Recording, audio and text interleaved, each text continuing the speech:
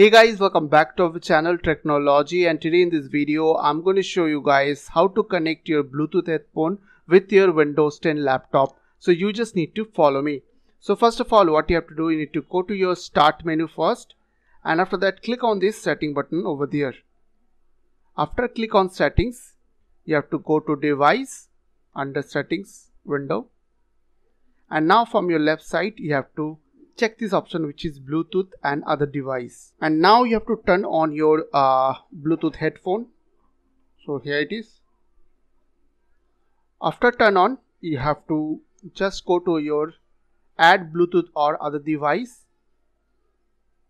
and after that click on first option which is Bluetooth, and now it will search, so you have to wait for a few minutes.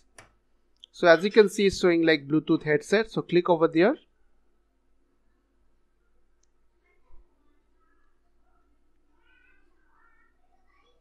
And after that, as you can see, my device is connected successfully.